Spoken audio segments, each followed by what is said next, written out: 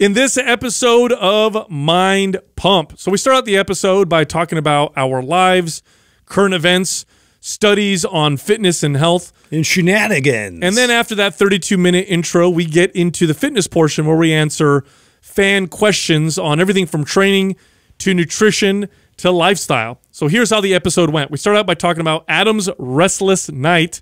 Everybody's wondering why Adam's irritable again. I wonder. He's not getting good sleep. Then I talked about the movie Joker. I watched that last night, and it seriously messed with me a little bit. Oh, it creeped me out, man. Phenomenal movie. Really good, though. Joaquin Phoenix, the best Joker of all time. I'm going to say that right now. I talked about a company, speaking of clowns, that you can have donuts delivered to your friends by a terrifying clown. Yeah. So, you're welcome. Yeah, it's pretty funny. I talked about seasonal testosterone variation. This is kind of interesting. Talked about some studies that showed that men's testosterone levels pretty consistently will vary depending on the season, which is kind of cool. And then I talked about the testosterone guide that I wrote. This is a guide that talks about how to naturally raise your testosterone, the best ways to naturally raise your testosterone. And then we talked about the Everlywell at-home hormone test. So these are tests that you can buy online. A testosterone test is $49, but there's many more. There's men's tests, women's tests, and more. You order these online. They come to your door. No doctor's prescription required. Take the test, mail it in, get your results online. It takes all the middlemen out. Super easy. Phenomenal company. We are partnered with them, and we have a discount for you if you want to use them. If you go to everlywell.com, use the code MINDPUMP, and you'll get 15% off any test. Oh, and by the way, our podcasts are all on YouTube. Make sure you go check them out on our YouTube Mind Pump channel. Our pretty little faces. That's right. Then I talked about heavy metal, not the music. Yeah. But rather what they're finding in a lot of plant proteins. One study showed that 75% of the samples that they took had too many heavy metals in them. Some of them contained lead. Bogus. Now, one company that produces organic plant protein that is free of heavy metals is Organifi. Now, Organifi is a company that makes all organic plant-based supplements. We love them. They are one of our sponsors, and we have a discount for you. If you go to Organifi.com, that's ORGANIFI.com/MindPump, and use the code MindPump, you'll get a full 20% off everything that you buy. Then Justin talked about his new flag football coaching strategy utilizing his dog. Yeah. Pretty cool. It's brilliant. That's right. And then we get into the fitness portion of this episode. So the first question, this person is saying that, a lot of women say that they're quad dominant. In other words, their quadricep muscles are doing most of the work when they're doing exercises like squats. Is this a real thing? And if it is a real thing, what can you do about it? The next question, this person says, carbs aren't essential, but where should we use them? Where are they helpful? So we talk all about carbohydrates in that part of this episode. Next question.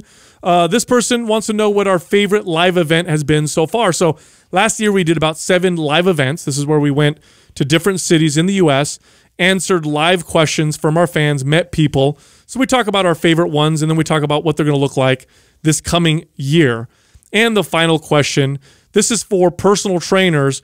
We talk about the line between trainers and clients. Where do you draw that line? Blurred lines. Even though you might get close with them because, of course, you're training them for years and years and years.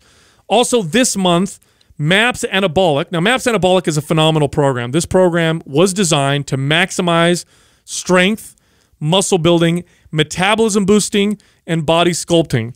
It's our most popular workout program. It comes with workout videos, blueprints. There's 3 phases, 4 if you count pre-phase. So you could do this program from beginning to end. Could take you 3 to 4 months. So it's all mapped out and programmed out for you by us, expert personal trainers. This program is 50% off. This is the only time of the year that we run this promotion. So do it now or you'll lose it. Here's how you get the discount. Go to mapsred.com. That's MAPSRED.com. And use the code RED50, RED50, no space, for the discount. Lack I'll let of it go. sleep and food are like, man, for me, those two things are a motherfucker. Just make you Yeah. pissy. Yeah, I just am so short when I have a night that I don't get good rest, and then if I also don't get a chance to eat. Yeah. You didn't get good sleep again last night? Yeah, 2 nights in a row. Oh, why? Bro, all good things. I mean, what's happening right now is Max has got his routine now, which is awesome. We bathe him at about 7:30. She feeds him his last time at 8:15. He's down in bed between 8:30 and 9, and he's down for the night, which is now opening up 9 to midnight. Like for Katrina and I to be able to talk with each other. And so one of the things that we have been talking about a lot lately is just a lot of things going on with the business, which excites me. It's I love. Oh, then you can't sleep. Yeah. Right. So that's the drawback. So we've got this newfound time, 9 to midnight, that we haven't had before, and we're spinning it together. And what I love about Katrina, she allows this, or she enjoys this conversation with me as much as I do. She's a serial entrepreneur at heart, and she loves watching and being a part of the business building. And I love that too. And so, sometimes that becomes the dialogue at 10, 11 o'clock at night. And it's like just what we need to do and what's going well, and what we need to work on. And what that does is, and then I'm pretty good. Like last night I walked away because like the night before I didn't get good sleep. And so I looked at her, I'm like, it's 11 right now. I got to go to bed, and she's like, all right. So I kiss her goodnight, and she stays up and finishing up work stuff. And then I go upstairs, but then I lay in bed. And then the fucking ideas are like flowing through the head. And then I have this, I get in this area where I'm like, should I get up and just start taking notes in my iPhone right now? Or should I just try and like meditate and get my idea? And like, I struggle with this because some of my best ideas are some of the best things that come out for me at these weird times. And I'll be laying there in bed, and I'll be like, I've got my blue blockers up there. I've got my phone up there, and I'm going like, so I could put them on real quick, and I can take some notes, get this all out of my head, or I can try and just say, forget about it, and I'll, wait till morning. Now, does it help if you were to do that and write it down? Does it help you go to sleep? So that's what I'm struggling with. I don't know the answer to that. I really don't, because what happens if I don't, I lay in bed, and as much as I try and become present and count sheep or box breathe and do all these things, it's really tough for me to not get rid of that idea or that thought that I have. And so then I typically will give in, and I'll give up, and I'll get it out on paper. Otherwise, I'll lay in bed and go like, what if I forget this? What if I wake up tomorrow? That happens to me all the time. And I forget it, and then I'm mad at myself. I get up and I'll write it in the notes, and it interrupts everything. So I'm like, I gotta get this on paper, otherwise I'm not, or notes, whatever, right? Or else I'm going to potentially forget it. And so then I get up and I write down. I think that's the answer, because if I don't, I'll drive myself crazy all night thinking about it, and maybe because you'll think to yourself, it may actually help, because you might be afraid of forgetting it. There may be a part of you that's like, keep remembering, keep remembering. Right, that's what I'm doing. So you may be better off writing it down. Now and then now I can forget. So that's what I do, and that's so you what don't really have any other strategy, huh? Nothing that you found that helps you when you're like that. Have you tried jerking off? No. What really helps me. Yeah. What works best for me, Justin said that is last time, to block my days. Wisdom. I've learned to do this, and I'm really good at it when I'm on my schedule. Now, and this is what I think I talked to you guys the other day, this whole fatherhood thing. The biggest challenge that I've had about fatherhood right now is it's taken me many years to get to a place where I kind of know, like, okay, how I need to get ready for bed, what time I need to train, what time I need to eat. It's all upended. Yes. Right. Like, but I've figured this out. I mean, there's a lot, like, especially when you're building to something of the scale that what we've done over here, and it just continues to compile. I've had to learn to schedule my day where it's like, okay, this block of time, this is where I do all my creative thinking. And this is what I do to promote that. This block of time, this is when I get all my like shitty work, like email, respond, that crap out. This is where I get calls out. This is where I work on social. This is where, and I have this, and this is where I get my time for myself, where I read or I prepare or I come with content for the podcast. And I had that, and I had a nice little rhythm going at what that looks like. And since Max, It's just all fucking been upended completely. And so right now I'm kind of like scrambling and trying to reorganize and prioritize, well, what can I allow to get fucked and what can I not allow to get fucked? And so that's been the greatest challenge for me right now is like, okay, something has got to give. It's inevitable because that same time that I had 6 months ago doesn't no longer exist. And so, and obviously my son is extremely important to me and being a good father and present and also and a good partner and relieving Katrina. These are all very, very important to me. So where do I carve time and and so I'm trying to figure all that out. And what happens sometimes when I carve away from the shoe shopping, maybe? No, that's gone, dude. It's already gone. It's gone. You don't even look at shit exactly. I get people that DM me now all the time, like, "Hey, what's up, Delisha? Oh, do you see this?" I'm like, "Bro, you start dressing like me pretty soon? Throw another kid on there, bro. Put me out to the pasture if that's fucking. Yeah, I remember not seeing any movies. You know, like you just don't do like the stuff you were doing for a while. Like you went and finally saw Joker, right? Joker was. I saw it over the weekend. To your point, that my buddies and I were texting about Joker. I sent a message to my buddies like, "Oh, I'm hearing all these great things about Joker." So my two buddies that have kids, right? And I send over to them, "Man, I really want to see that. I heard all this great stuff." And then the other guy sends back to me, and we all have. So we have one has a 1.5-year-old, one has a 1-year-old, and then I have a 3-month-old. And so we're all in a group thread. And I send over like, "Oh man, I really want to see it. I heard it's amazing, this and that." And then Jared sends back to me. He's like, well, keep me posted. Let me know if you go see it because I want to know if it's good. And I put, laugh out loud. Still haven't figured out where you get to do things like this anymore. You don't. You go Netflix. Right. You wait till it gets on, on the channel. He sends back to me, and so does the other guy, LOL, capital letters, and they're just like, I've been to the movies one time since we've had my son. He's like, I almost went twice by myself, but I haven't been able to go. It's funny because you know what the audience doesn't know is the other day you brought it up. You're like, oh, let's all because you're like, I know when I can watch Joker during work hours. I'll convince, I'll convince Adam. Like, oh man, that is kind of a good idea. I'll convince Justin, Sal, and Doug to go watch it, and Justin's like, I already watched it. I'm like, I got tickets for tomorrow. Like, fuck, I was so mad at you. Yeah, you assholes. Because that was my solution. Because I'm thinking to myself, there's no fucking way I'm going to be able to get me and Katrina and go and watch this movie. I'm like, you know what I'm going to do? Dude, convince the guys. It was so good, dude. It was so. It was really well done. It was so good. Joaquin Phoenix did such a good job of portraying a mentally unstable person. It was frighteningly, like accurate and realistic. I think that's what was so disturbing. You feel weird when you're done. Like the movie's over, and I feel like I question my own sanity a little bit. Like, oh, am I crazy? Yeah. Is other people crazy? Yeah. What's going on? Jessica was visibly shook. Like she started talking about like people she's worked with and clients and people that she knows, and she's like, "Do you think that maybe they're?" I'm like, "I think you're just a little now we're looking freaking out from damn, it was that good? Well, it's like bro, he did a good job. Have you ever seen like somebody really? I haven't been to an open mic or anything like at a comedy place where somebody was like totally bombing. Like they're just not doing well at all. Like so there was that element. You feel uncomfortable yourself. So like that was the feeling for the whole movie. Oh wow. Yeah. You're like, but it's not like, so sometimes you watch movies and they'll show a crazy person and they're like, crazy killer, or oh my god, he's demented and twisted.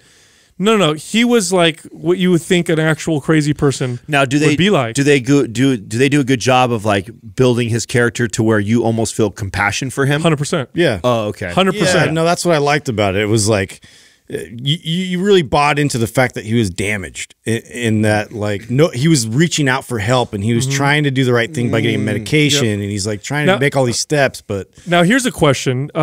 Joaquin Phoenix, there's a lot of scenes where he's with his shirt off or in his apartment in his underwear, and he's got a very strange posture. And in fact, his left shoulder, he's got really bad scapular winging. Yeah, I think he's always had like a little bit of that. I was going to say, was he doing it on purpose? Because it looked eerie. And I'm wondering if he did it on purpose to look like he was the Joker. I think he exaggerated it. You think so? Yeah, I think I'd have to read up on it. I wonder about that. Because it was like, that was the other part. Like his body portrayed somebody that you're like, ooh, something's off. It's all asymmetrical. They made him lose weight. So he lost a ton of weight. So he's just he's really, really skinny in it.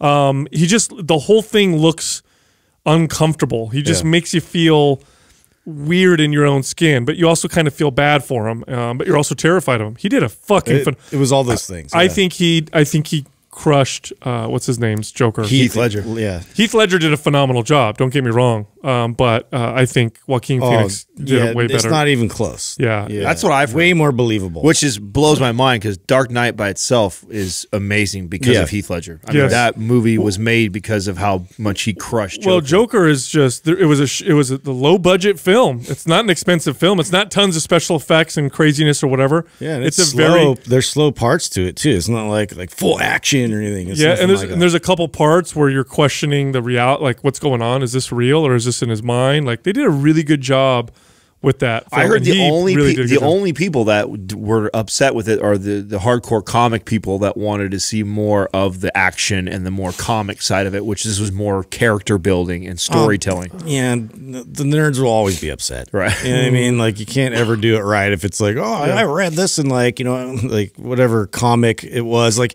they did a fantastic job and they created like an origin story for him that was like really believable. Yeah, no, literally you'll leave feeling a little uneasy because of his depiction of mental illness. It was so crazy. It was so scary. It was really good, really good. Yeah. Speaking of scary clowns, all right. There's this company called, I think it's called Hurt Donuts, if I'm not mistaken. You guys will love it. Like H-U-R-T? I think so. I'm going to find it right now because it's pretty funny. So this is a donut delivery service that will have a scary as fuck looking clown show up to your friends. It's called Hertz Donuts. Oh my god! They'll send a scary clown to deliver donuts to whoever you want. Like look at this guy. Look at the picture of this guy. Is it like really scary? Yeah, like scary. Like Steven Spielberg. So he'll show up to your friends and deliver donuts. Like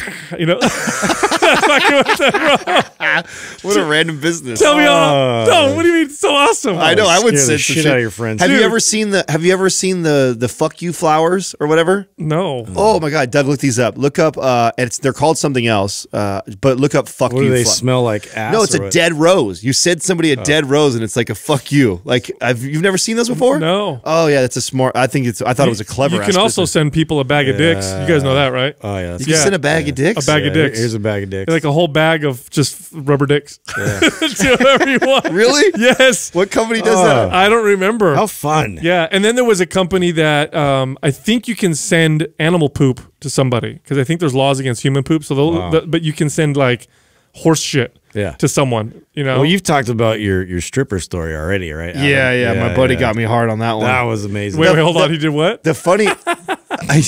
He got you hard on that? Yes, dude. Yeah. She was like 85. Well, and the funniest part about that story is I don't think that he intended it for that. I think thought it was gonna be a real good. Yeah, it just ended up being that way. So he was like, no, that's not it, Doug. It's something like that, though. Did you look up FU flowers? I think it's something like that. Yeah, I didn't see anything, but I'll keep Dude, looking. Doug, your Google game's been off lately, man. Sorry. Google game. Because everything you say is so obscure. Yeah, maybe that's what it is. Doug, Google bag of dicks. Oh, no, I'm just kidding. Don't do that. Don't ruin your search history. Flagged. Anyway, speaking of dicks, I don't know what reminded me of this, but did you guys know that testosterone levels are seasonal? Did you know that? Testosterone levels are seasonal? Yes. So it increases like more towards the warmer seasons? Okay. Well, okay. So this is interesting. So because, let's talk. I want to hear what your theories are. So theories. My theory would be that it would make sense that the benefits that you get from the sun and vitamin D and everything, and so summertime would typically spike it, but it makes more evolutionary sense. That when we're raise it internally. Well, when we're all cuddled up together in the wintertime, that's when we were probably procreating. Or when we need it more to go hunt, like when it's cold, I would feel like we'd need a raise in testosterone. So it actually does peak around early winter. But here's the theory behind that. If you get a woman pregnant around early winter, when is she going to have the baby? Summer next year.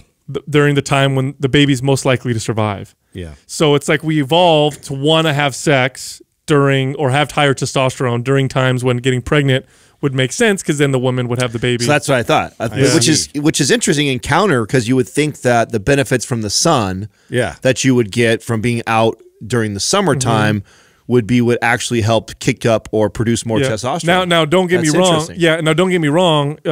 Adequate vitamin D levels and sunlight. I wrote about this in the free testosterone guide that we actually have now available. It's now available at mindpumpfree.com. I wrote about this in there, how sunlight and vitamin D in men with low testosterone, how sunlight and vitamin D supplementation raises testosterone pretty consistently. Of course, lifting heavy weights, that's the other one. We've talked about that. That's probably the most consistent way of raising testosterone. And then here's another one. You don't want to eat too little of anything. Right.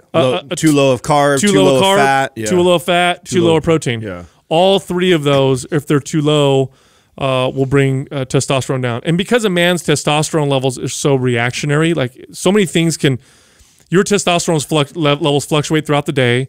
Your attitude can change fluctuations. Sleep can change fluctuations. Your diet can change fluctuations. Your workout can change fluctuations.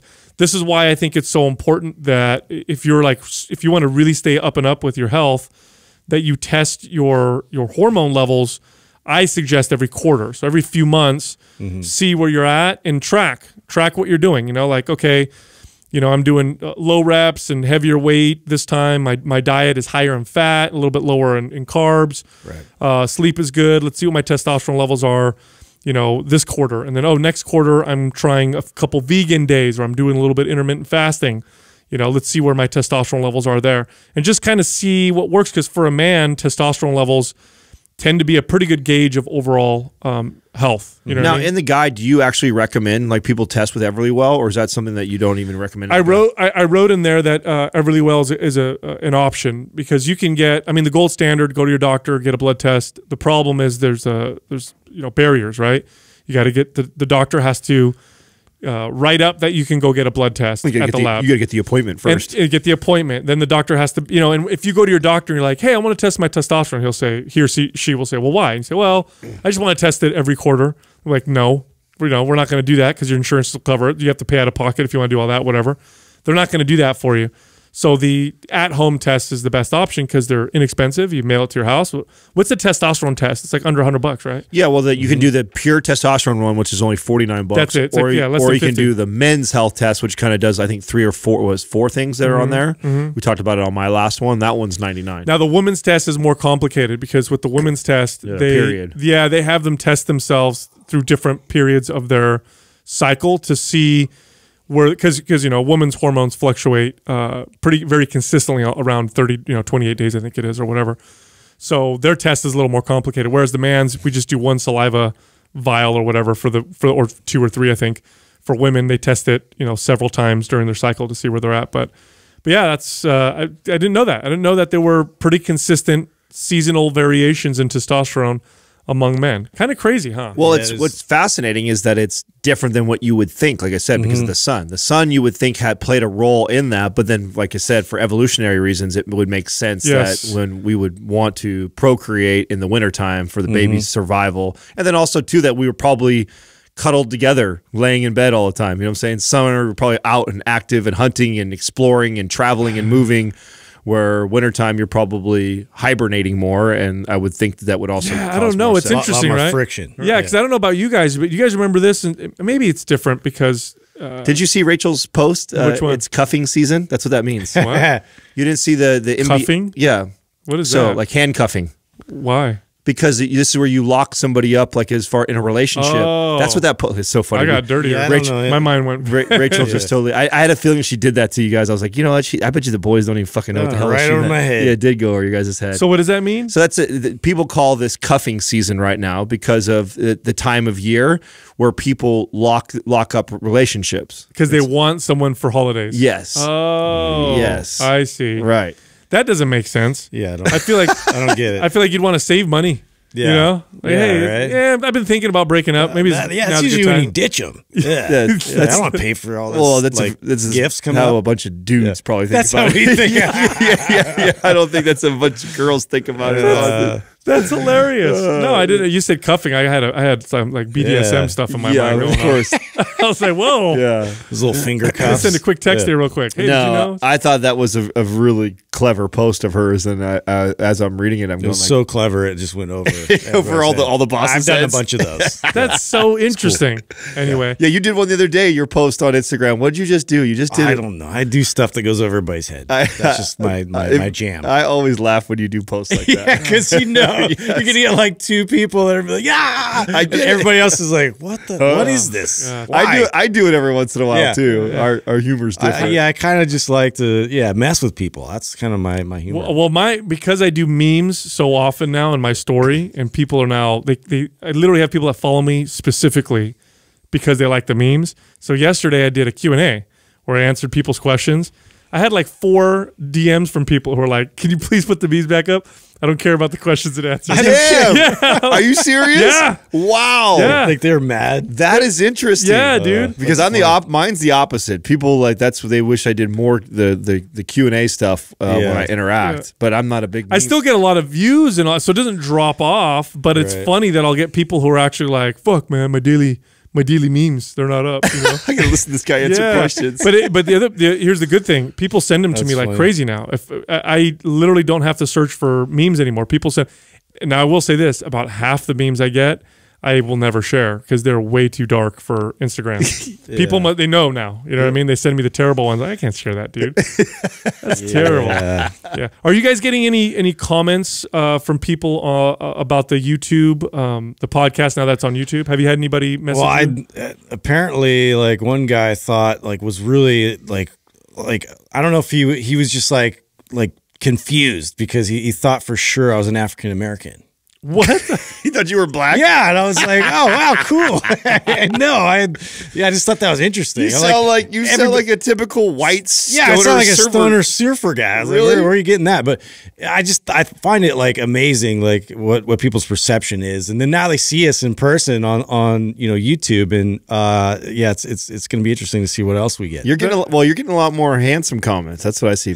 Yeah, Is that what's happening? Yeah. No, he gets a lot. I see that. He's getting a lot of love over We there. don't call him the Brad Pitt of podcasting for you no guys have been reason. shitting on me for 3 years, so it's like people actually see what. Hey, you're welcome, right? Yeah, all that shit. yeah. Everyone's like, God, I thought downplaying the hell out of him. Yeah, I You know what thought I mean? Justin was like this ugly slob. He's handsome as fuck, dude. Yeah, right. Everybody, Yeah, Bro, Adam's all up on this pedestal. I know. They're like, oh, he's we oversold that. Yeah, I know. we did. Everybody's like, oversold you. he's just all right. He's just all right. But Justin, Yeah. we underpromised and you over-delivered, son. Well, no. One thing that Andrew's been doing that I really like is he'll take because you know how we do our Q&A episodes and we answer questions at the back half of the episode.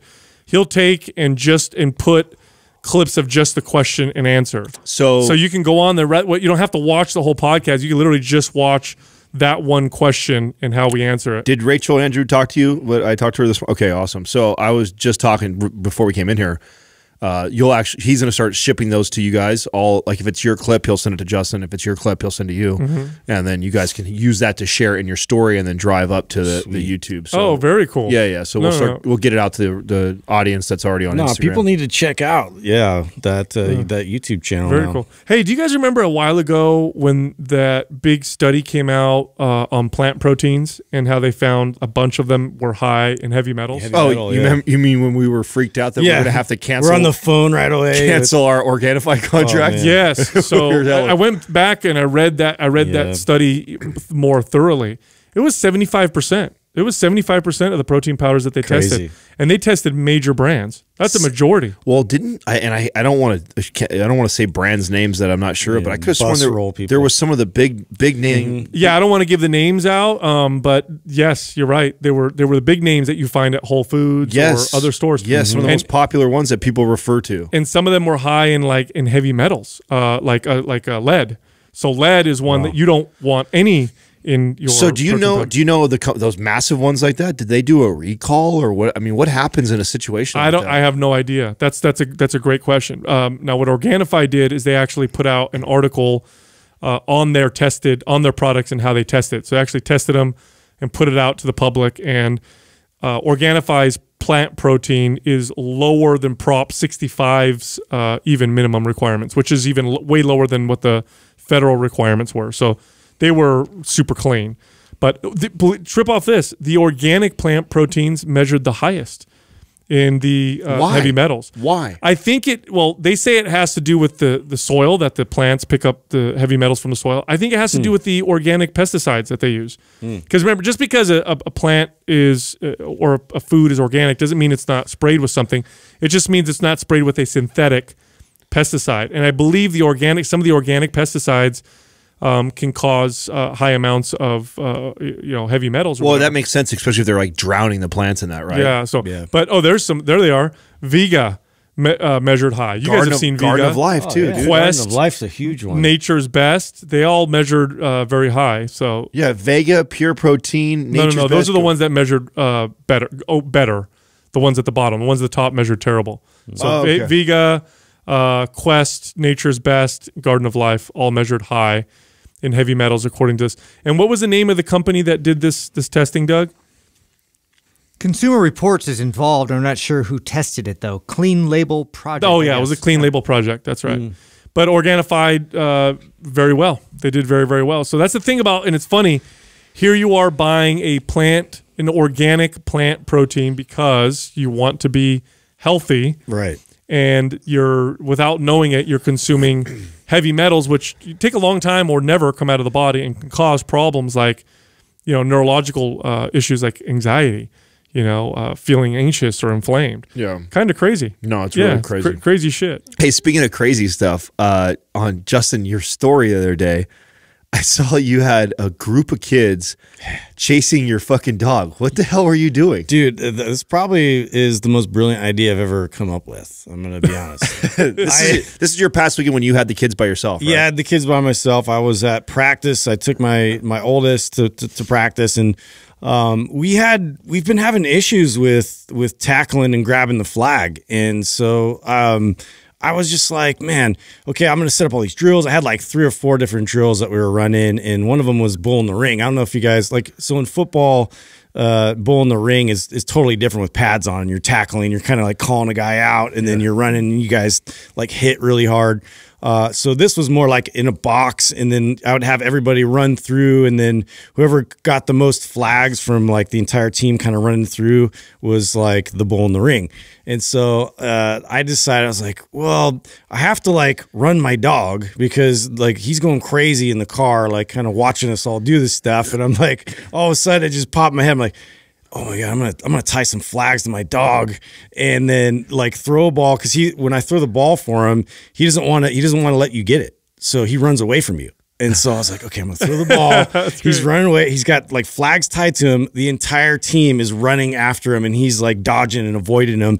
And it was the most funny, most hilarious thing I've ever seen. All these kids diving and like catching air, and like they couldn't get him. It was like, it reminded me of Rocky like chasing the chickens. Yes, I was just gonna say that. Dude, I was like, oh, Sal would appreciate this right now. I was just like, oh, it was working like a charm. I too. saw the clip. It was hilarious, man. Yeah. The dog is so elusive, man. Yeah. You would think that many kids would be able to surround him and get him down, but no. So he was having fun too. He was having fun. Everybody, like, they wanted it to become like a regular thing, and now he's like sort of like the team mascot. I brought him to the game actually too, and like it was just it was funny because they actually played like really well too and tackled. So I was like, oh, I think this worked, man. You know that scene from Rocky, I think it was Rocky 2 when he had to chase the chicken? That was an actual old school boxing training drill. Oh, I believe it. They actually would do that. They'd have a chicken, and then you have to catch it. It would make you fast, apparently. Yeah, sometimes the most simple things that are like effective. Imagine trying to catch a chicken. Yeah, no, it's a reaction. It's a reaction time. It's like what they do with tennis balls today, right? You ever seen them do that with like goalies and stuff like that, where they'll throw it against the wall, and the goalie has his back against the wall, so he can't see when the ball's coming. He just sees when it hits the wall, and he's got to try and grab it and catch it. Right. So it's to train that reaction time. Yeah, because there's no real technique. It's like just grab the flag. You know, like I was like trying to break it down in my head because there's a lot more techniques with tackling that I could go over, but it was just like, okay, how do we get better at this? No, it's hand-eye coordination. Yeah. That's a beautiful idea. It was a beautiful idea. That's hilarious. Now, did you guys play a game? Did you guys have another game? We did Sunday. Yeah, we destroyed. Oh, really? Oh, yeah, we're on fire right now. Like, it was funny because even the parents are like, wow, everybody's really coming into their own. Like, the timing's better. Like, all the different plays were just working. And so, yeah, it was exciting, man. Because this is the first time me and my friend ever coached flag football. And Are you all these enjoying other it? coaches are like, like grandfathered in. Like, they've been there forever. And so it was great, man. We were destroying. You're enjoying it now? Yeah, it's fun. This is what you've done 2 games now? 3. 3 games. 3. So, So 1, 2-1. Yeah, 2-1. We lost our nice. first game. Yeah. Now, is there like a championship if you guys? Yeah, keep there'll be winning? a playoff and championship and all that. So yeah, I think we got a good shot. Dude, we should show up if it makes it to the championship. Oh, Dump yeah, some no. Gatorade on Yeah, it. that's the only way I'm coming though. If you All guys, right, yeah. If you guys suck, I'm not coming. But if you guys No, actually, man. if you get good, bro, and you guys actually are going to win, we have to go. We'll bring a Gatorade thing. Oh, our scheme is awesome right now. Yeah, they just got to execute and we're good. That's awesome. Good for you, man. Yeah, it's fun. All right, our first question is from Phoebes Krake. So many women are saying they are quad dominant. Is this a real thing, or are these women just wanting to improve their glutes? No, it's real. Yeah, both. I think both. People, it is real, and people do want to improve their glutes. But it's not, the way people explain it is they'll say things like, my glutes are turned off, my glutes aren't firing. Like it's a condition or something. They're firing. It's not. They're not completely disconnected. You wouldn't be able to do some of these movements if they were totally turned off. But if you think of a movement and you think of all the joints involved and muscles involved, there's what's called a pattern. So when I'm doing a squat, for example, there's a pattern at which the muscles will fire, and there's an intensity at which each muscle will fire to accomplish the movement. So if I'm going down into a squat, my ankles are bending, my knees are bending, and my hips are bending, and there's muscles that support all of those joints, and they all have to turn on, and there's certain frequencies of intensity that they're going to turn on, and you can have a different pattern than someone else. Now, some of that has to do with your anatomy. You know, if you have longer legs or shorter legs, or if you're more stiff in the ankles, you're going to have different recruitment patterns than someone else. But you can also change your recruitment patterns through training. Now, why would you want to do that? Why would I want to change my recruitment pattern? Well, one reason is to make the movement more efficient, make it so that it's less painful or the risk of injury is much lower. The other reason to change the recruitment pattern, and this is what bodybuilders are really good at, is to focus on target muscles that I'm trying to develop. So I'm going to throw out some just random percentages. So these are all arbitrary numbers, okay? But let's say that when you do a squat, 60% of the load is carried by the glutes, another 20% is carried by the quads, and then another 20% is carried by the hamstrings. And let's say you want to work your quads more.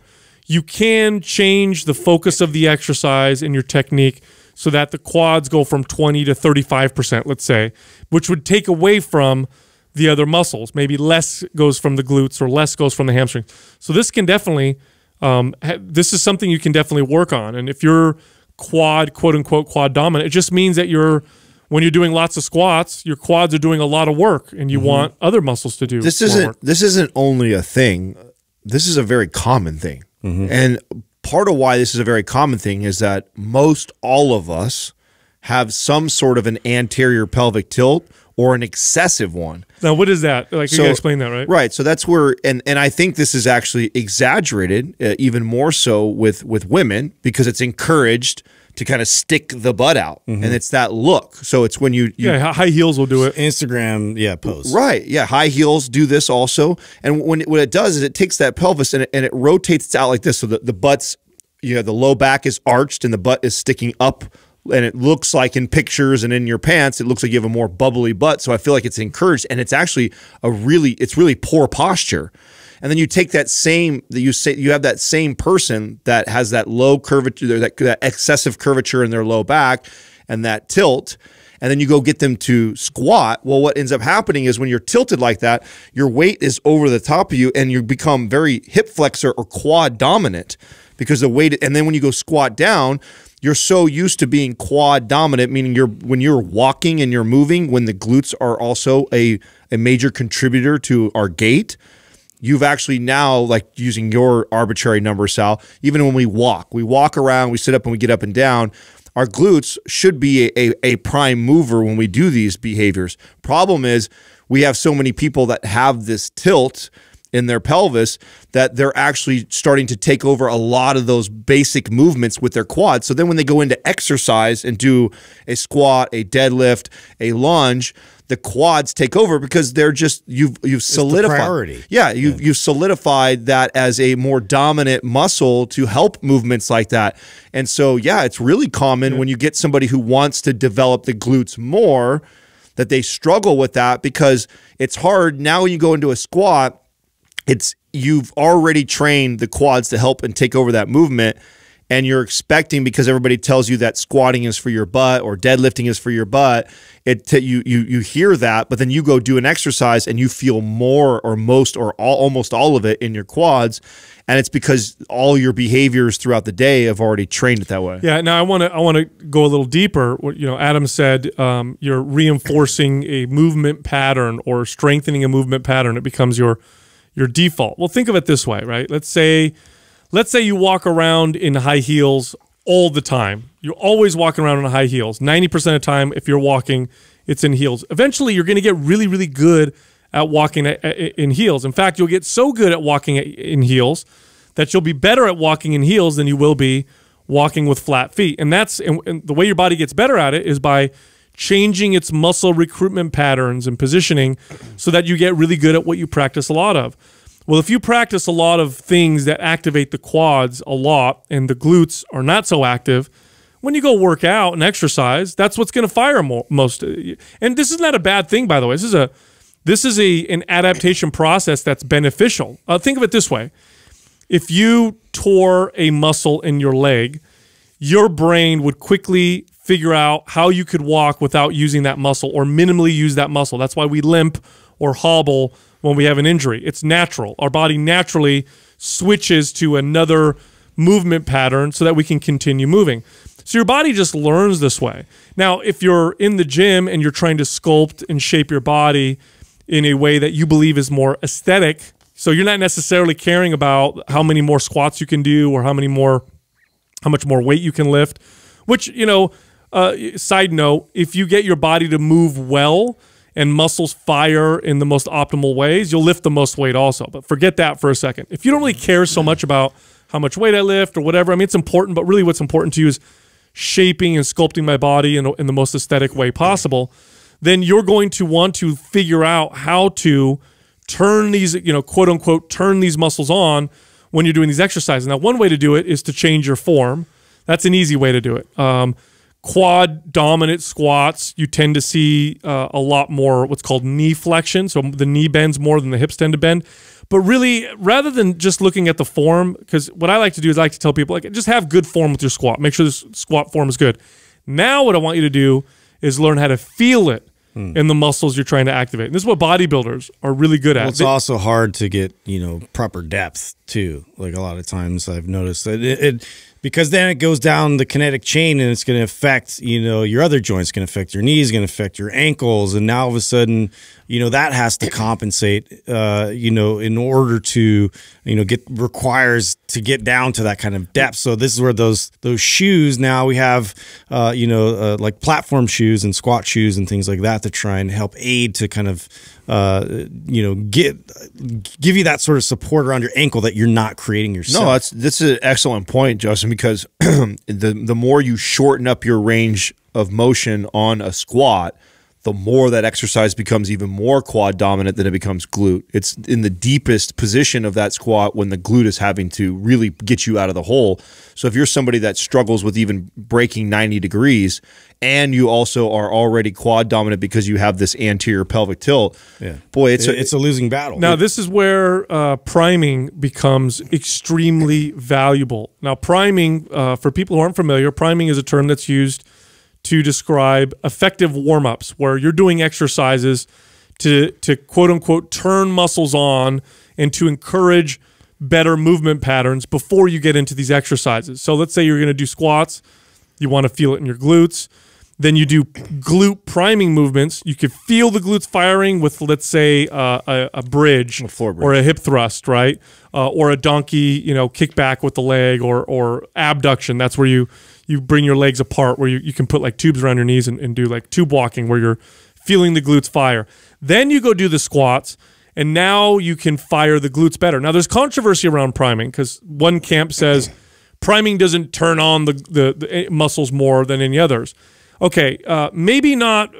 Maybe there's not like a physiological thing that's happening that's turning muscles on from priming, but I will tell you what is happening for the client or for yourself. Psychological connection. You feel it. 100%. And try to separate that from the physiological. You can't. And that would be, to me, that's a stupid argument. It's so dumb. And you've probably never trained very many people because it's the same. It's like saying that Remember when you used to take somebody in a seated row and you're telling them to retract their shoulders and squeeze, and then you take your finger, Point right in there, and you you just touch their back. Yes, touch in the back, and you say, pinch my finger. It's that neuromuscular connection. It's that activation. You feel it. It's a real thing. Instantly, they can retract and squeeze that muscle better. That's right. So whether there's something physiologically happening inside of their body that you're turning on more, I think this is another example when I get really annoyed by people that the science community that likes to shit on, like, you know, oh, it's bro information. Like, no, it's not bro information. That's really good information. Well, it's helpful information. Right, because most people are completely lost.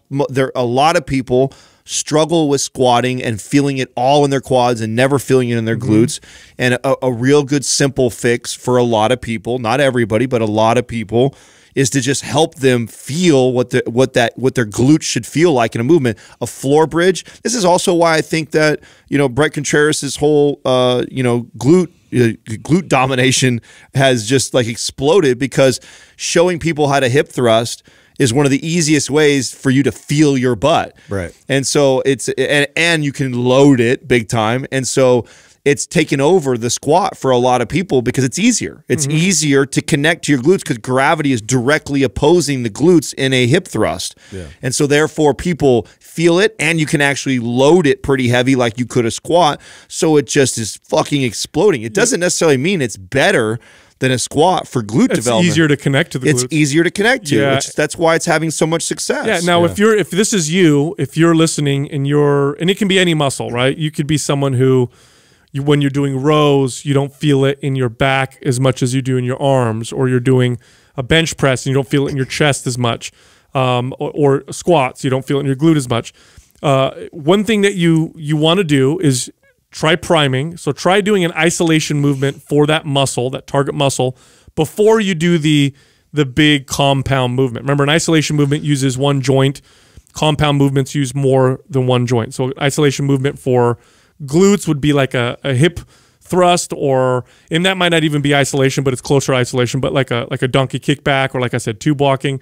But I'm experiencing this myself. I'm trying to really get my chest to really respond. And for a long time, I got decent at bench pressing and incline pressing, but I got really good at them. I got really strong at them, but I know I was using a lot of shoulders and triceps. Now I've backed way off on the weight, and I'm connecting to the chest, and I'm using half the amount of weight that I normally would use, but I'm feeling it more. So you may have to do this. You may have to learn how to prime and then back way off on the weight, because what ends up happening is when you're trying to go as hard and heavy as possible, default, your old recruitment pattern that you're good at, the brain doesn't know any better. The brain goes, get this fucking weight up. That's right. The easiest way possible, and the easiest way possible are the patterns and the strongest patterns you've already created. Right. It's gonna always default. So you absolutely have to lighten up in order to retrain those better behaviors and better patterns in order to get it connected. Next question is from Ander Beth. You mentioned how carbs aren't essential, but where do you find they're especially helpful? Okay, so performance. What they're referring to is that how carbohydrates are not an essential macronutrient. Now remember, macronutrients are proteins, fats, and carbohydrates. Macro means large. So we have micronutrients too, like vitamins and minerals and other types of things. But the macronutrients are those three big ones. And all food contains one of those, or two, or all of those things: proteins, fats, and carbs. Proteins and fats, you have to eat them. Yeah. There are fatty acids or you die, that your body cannot produce on its own. And if you don't eat these fatty acids, eventually your body will break down and you'll become ill or die. Same thing with protein. There are amino acids that are considered essential. Remember, proteins are made up of amino acids. If you don't eat these amino acids, you will also get sick and maybe even eventually die. Carbohydrates, not essential. That means that you could go the rest of your life without eating a single carbohydrate, and whatever glucose requirements your body may have, your body can produce those from proteins or it uses ketones from fats. So you don't need to eat carbs. That being said, are carbs helpful? Yeah, absolutely. It's pretty conclusive. Studies show that when it comes to performance, especially explosive type performance, eating carbohydrates is a good thing. If your carbs are low or no carbs, you're going to reduce your athletic performance. It's just readily accessible. Like you feel the difference of energy, like on command with carbs. Like if I know that I have a certain amount of carbs, I know that I'll be able to burn and have that accessible energy like on command right then. It's also it's much easier to bulk or build with carbohydrates than without. I mean, that's yes, there's people or examples of people that have done the ketogenic diet and have still built muscle. Doesn't mean you can't, but try building muscle on the ketogenic diet and then try incorporating carbs and tell me which one is significantly easier to do. Way easier. Yeah, way easier. You're stronger. Obviously, you get better pumps in the gym. It's easier to eat more food. I find carbohydrates can be more appetite stimulating at times. Oh, way more appetite stimulating. Yeah. I mean, you have a bowl of oatmeal in the morning. I guarantee, in 2 hours later, you're starving. Have yourself a MCT and butter coffee, or eat a bowl of bacon. Yeah, right. And watch how you're good you are. It satiates you until 2-3 o'clock in the afternoon. Yeah, so. if you eat all 3 macronutrients, your body produces and uses the energy from carbohydrates first. It's the fastest, easiest source of energy for your body. Now, why is it not essential? Probably because humans evolved during periods of time where there were no carbohydrates available. Carbohydrates in nature largely come from, pretty much all come from plants, plant sources.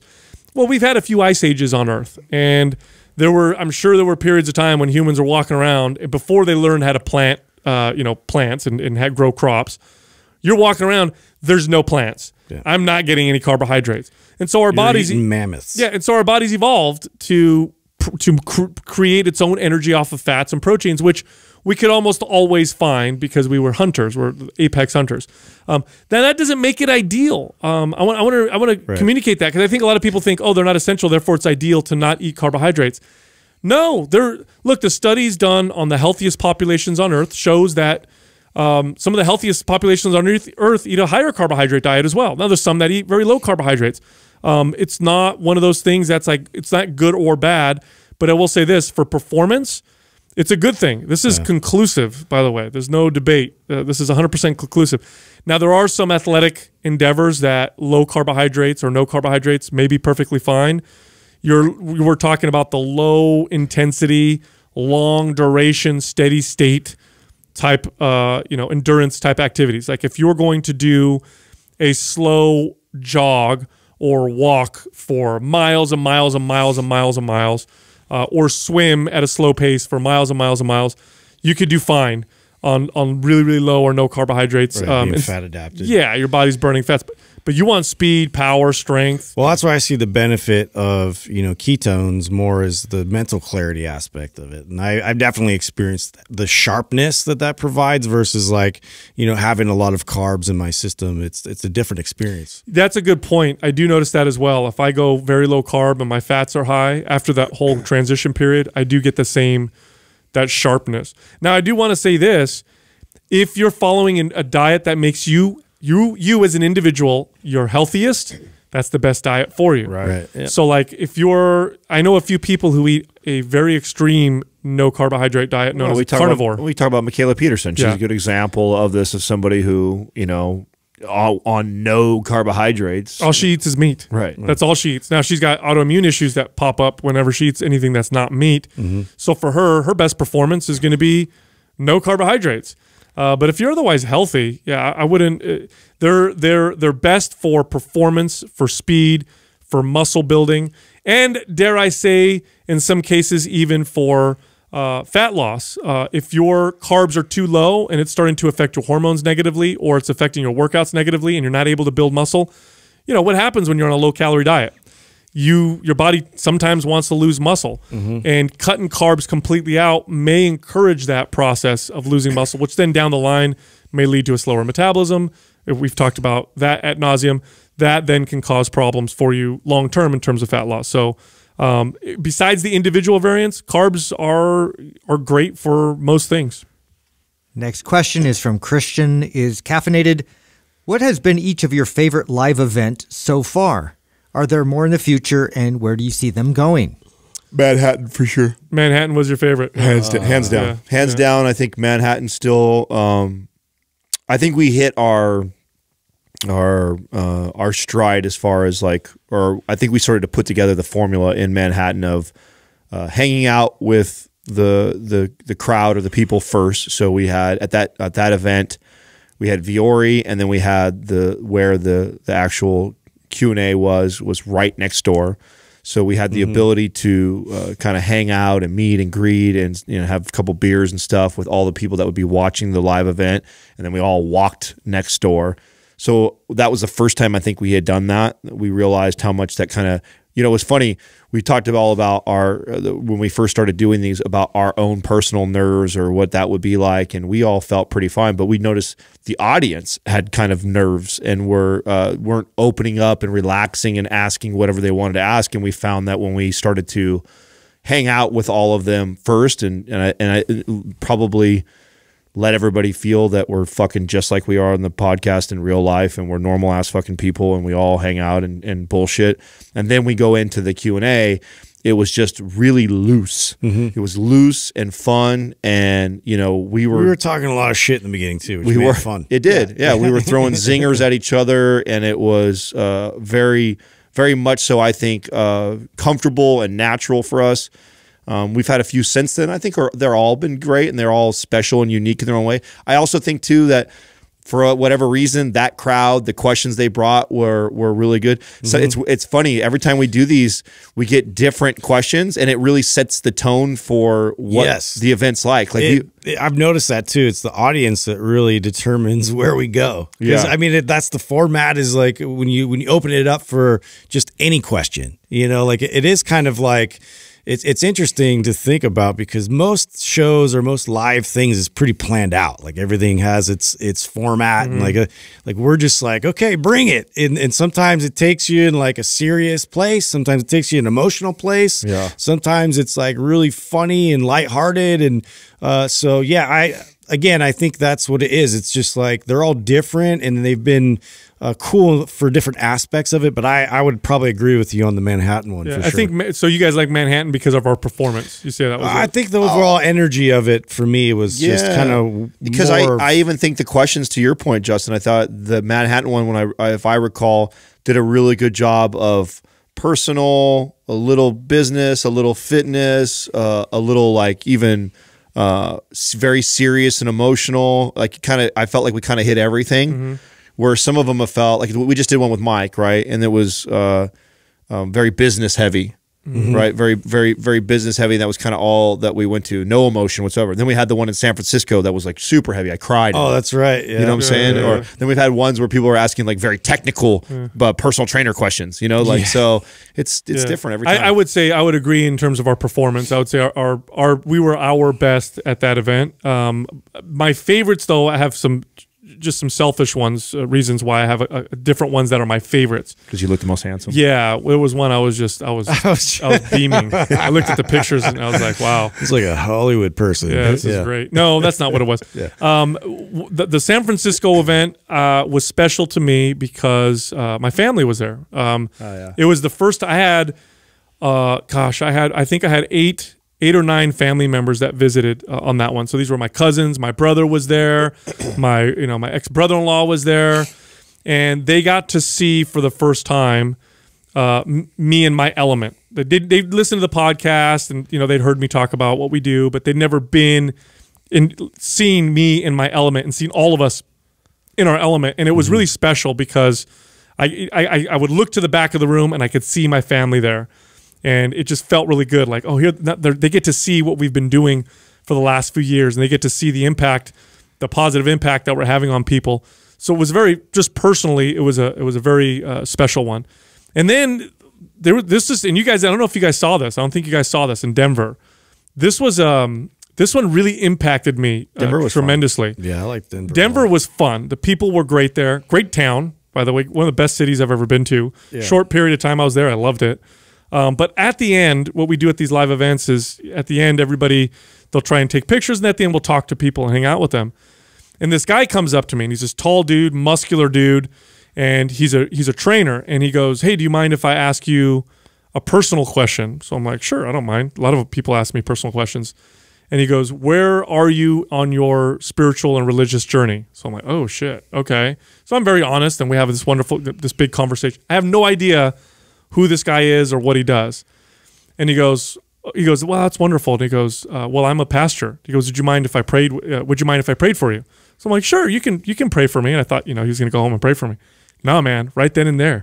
He put his hand around my shoulder. Tied you down. Now, I wouldn't consider myself religious. I like to explore these things. I'm very open-minded. I don't belong to any religious doctrine, but I do find, I don't care what religion he happened to be a Christian. I don't care what religion you are. If that's your belief and you feel compelled to open that up to me, who's someone who's openly said I'm not necessarily religious, that is a huge, I respect and value that. I don't care if he was Buddhist, he could have been Hindu, Muslim, doesn't matter. But he was Christian. He says, would you mind if I prayed for you? I didn't expect him to do it right there. He puts his arm around me and does this like long prayer for me. And I was like, wow, man, this guy, he felt, we've impacted him so much that he felt like he could give back to me in his way, which was that. And so it just made me feel really good. And that kind of highlights. We just got to baptize you now. Yeah, I was baptized as a baby, dude. Catholic, remember? You were? Yeah, wow. He's safe. He's safe. All right. You're fireproof then. Yeah, right. We're good. We're good. Right. No, I really liked this, and I was nervous about this. I was really nervous about the private dinner that we decided to do. And what I was nervous about was, it was $600 a ticket to sit and have dinner with us. Now, what came with that was, they had Adam gives you a back rub. Yes, We all, I was afraid I was going to have to do that. You know what I'm saying, right? Exactly. Depending on how it went. No, you had the really nice dinner that we took care of for the people that were there. We then had the private podcast episode with Mike Matthews. So they got to sit in on that and actually ask questions for us and Mike. And then, of course, they got like a swag bag, a free program, a bunch of other things. But what I did not want to do was I wanted people, if they came to that, they spent that kind of money, I wanted them to leave and feel like, holy shit, I would have paid double for that. And I was nervous of that. I didn't know, I had no idea yeah, so was I. how that was going to play out. And that was really, really important to me that we over-delivered on that. And it felt great because I got great messages from the people that actually went. Said, "Oh my God, I hope you do this again. I would definitely come again if we can do this again." So that made me feel good, and that was really cool. Yeah, the awkward part for me during the dinner, because we all had a great time. They were great people, great stories, all very different. The awkward part for me is I felt so much gratitude to these people, because it's weird to me. Like you're gonna pay that much money to come hang out with us and ask me questions. Like I'm so gracious that you're supporting us in the way that you are. And when I feel a lot of gratitude towards people, I want to like hug you. I want to kiss you. I want to tell you how much I love you. So I'm like, how do I behave? And they're like, dude, hey. You know what I mean? I'm like, how do I act? So you guys saw me. I was walking around, put my hand on people's shoulders, talking. Right. But I want to let them know, like, man, we really appreciate you guys doing this. And I think at the end of the day, that's what the live events really bring us is that. After we're done with that, I feel like this renewed sense it's a physical connection. Yeah, you're seeing purpose. So. Yeah, and as far as where we see them going in the future, I'm not sure. Actually, it's ironic that this question was picked because we were having this discussion just a little while ago of, how often, what's the right amount of these that we do. And, last year I think we did 7 of them. I don't know if we'll do 7 this year or not. I definitely know we'll do at least 1 a quarter. Yeah, 3 or 4 probably for a year is probably right. And because I think that we do feel the value of them. I think we enjoy them selfishly. I think the people that show up and go to them, I think they enjoy them. It's just not it's as far as our time and the amount of time it takes to kind of plan them, to organize them. What we're doing all that day is centered around that. The staffing that it takes to do all that. We do, in fairness, we need to make a trip out to the East Coast. We've done enough of these, and we haven't gone. I think Arnold's already being planned. It'll be a great excuse to go. Different regions and different places. That I really want to take you guys to Chicago, just because I lived there for a long period of time, and it's it, you know, it has some relevance for me. And it's like other places, like we can make our way out, like if we plan it out well, to other countries even at some point, like who knows, but it's not like a tour schedule of like, you know, like I'm on a band and I got to hit all these cities up, you know, like I don't look at it like that. No, well, we're for sure coming out this year to Arnold Classic. We will be out there that weekend. We'll be hosting it somewhere else, but nearby, for people that are already planning on going out there. That's Ohio, yeah. That's already in the works.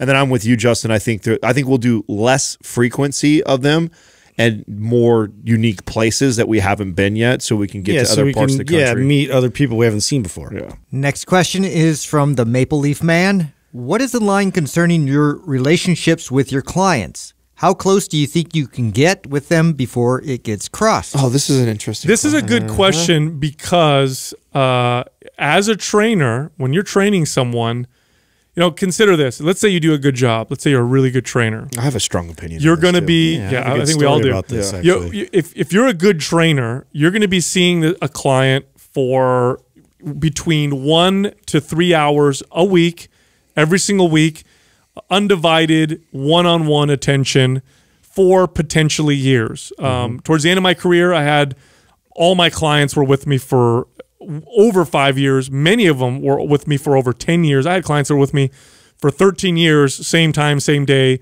week in and week out. I would see these people. Now think about that. That's hours of undivided attention every week for years. They probably see you more often and consistently than they do most of their friends and family. Okay, it's just undivided. It's like imagine meeting with a friend 2 hours every week. Well, for imagine lunch. what's happened to us. Yeah, I mean, we talk about this all the time. Just in the 4 years' time that we've been together. Yeah, I feel like we've been best friends forever. Yeah, you guys. I think you have surpassed my friends that I've known for 25 years as far as what you know about me. I mean, we just it's undivided attention. For and the hours. reason why I don't that's so talk to my other friends like this. Yeah, This is all new to me. you just punch each other. Noogies.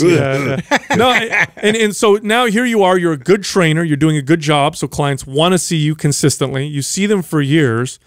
You're going to get close to them. There's no way around it. You're going to know about their families. You're going to know about their days. You're going to know each other's personalities. So that's going to happen no matter what. But I do think it's important that you always remember that they hired you. They're paying you to be their trainer. So there should always be a level of professionalism or that line there that you always maintain. And really, it's a line of integrity. It's not because, now sure, this goes without saying, it's smart. You don't want to go too far with a client because weird stuff could happen. It could feel awkward, whatever. No, this is about integrity. They're hiring you, and because this is what I've seen happen. I've seen clients with trainers train them for years, and the quality of the training just declines over the years because the trainer starts looking at them like, it's my buddy. Oh, it's my buddy coming in. And the training quality goes down. Then the client feels weird telling their buddy, hey, I think the way you're training me isn't as good as it used to be, or hey, I don't know if I want to train with you anymore because and it becomes this weird thing. Always remember they hired you. You're the professional. Maintain that integrity, and then I think you're going to be okay. And this goes, of course, goes without saying. Don't sleep with your clients. Don't fucking, don't do shit with your clients. Everybody can tell. Yes, everybody knows. Yeah, the body language says everything. Yes. I feel even stronger about this. Maybe that's because most of my career I managed trainers, and so I was constantly having this conversation. And I am not a fan of you hanging out with your clients at all. At all. And I agree with Sal. You're going to become very close to these people because you spend hours and hours and potentially years and years with them. But it's a quick way to have a really hard time retaining the business when you become really close to them. Imagine your best friend who does something a service that you like, and then him charging you all the time. At one point, you finally look at him like, hey, we're friends. You do this, I do that. How about I help you out, you help me out, and we're friends. It turns that happens more often than that. Almost always happens. It's almost inevitable. So I do not like hanging out with clients outside of the gym and us meeting for professionally. Now, I've maintained many relationships beyond contracts. Like, you know, you were a client of mine for 2 years. You've got all the results. You're on with your life and doing something else, or maybe you lose your job or you transfer, you move, and we still stay in contact. I've got many of those clients that I trained 2 decades ago, and we still talk to each other because I really like them as a person, and we're friends now. But during the time that we were in a contract with each other and we were doing business, it was business, and I maintained that. Aside from whatever other reasons too, because you start going out drinking with them and having Sunday fun day with them, and that absolutely can lead to issues or some really fucking major problems, which I've had trainers do this, and I've seen it a million times.